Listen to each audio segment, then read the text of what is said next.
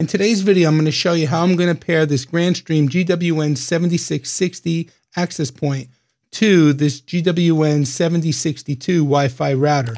So basically, this router is going to be the master controller for both of these devices. So if you're interested in seeing how this is done, then stick around for this video.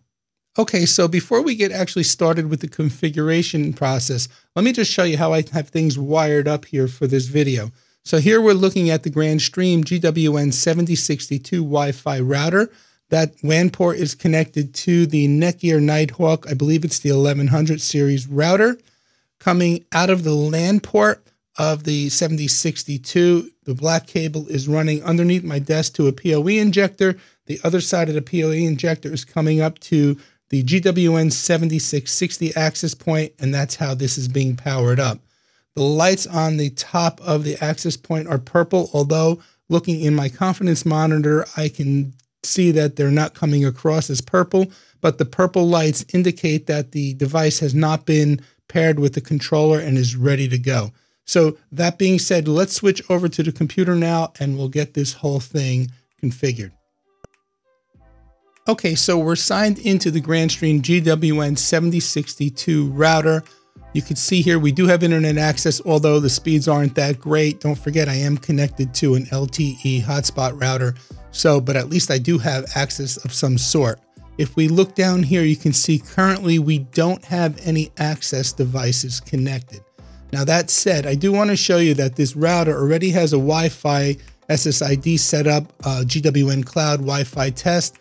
I was playing with the new GWN Cloud the other day and created this Wi-Fi there, so it's still set up inside the router. So we're going to leave that as is, and we're going to pair the GWN7660 so that it also is broadcasting this same SSID.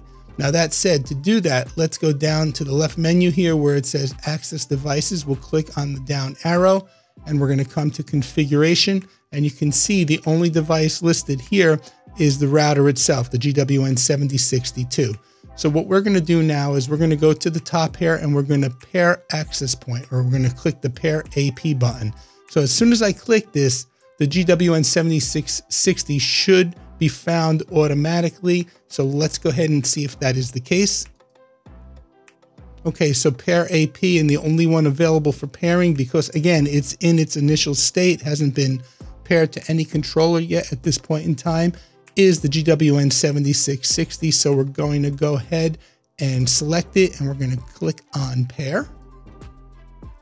And it says it's been operated successfully. So we're just going to wait now for the access point to actually configure. If I flip back over to camera 2 for a second, I don't know if you could see that the lights are flashing. They are no longer purple, but they are flashing blue. And as soon as they become solid blue, this device will be paired with the 7062 router. Okay, so I don't know if you could see that, but it has stopped blinking and they are solid blue. And let me switch back to the computer for a second. You could see now on the screen, we not only have the router here with the green star, but we also have the GWN7660 as well. So the two devices are being controlled by the router's embedded controller. At this point, if we click on the actual GWN7660 access point to edit it, you can see here we can actually give it a name and everything is set to use radio settings. You do have the control of that individually if you want to, like with the channel width and the channel settings and things like that, the radio power. But where is this information coming from? Well, if we go back to the actual Wi-Fi settings and we go to the radio link. So if we look here, these radio settings are the radio settings that are being provisioned out to the 7660 access point. So let's go back to the access devices for a second. Let's go to configuration. Let's just say you no longer want the device to be controlled by the router. It's as simple as selecting it and then coming up to delete. But before we do that, you could look at the fact that you have other options here. You can take over AP, you can configure the AP. That just brings us back to the same screen that I showed you before in edit mode. If there was a firmware version available for the access point, we can upgrade it here.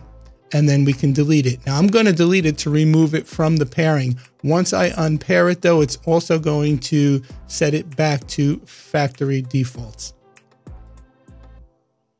Continue to delete the selected APs. Once deleted, the router will unpair. And I don't know if you could see it now, but the lights went out. They did flash red for a moment.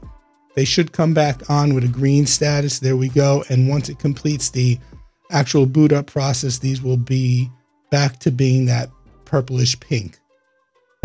All right, so pretty simple, straightforward to pair the device, to unpair the device to a master controller. Let me know what you think down in the comments below. If you like this type of video, please go ahead and give it a thumbs up.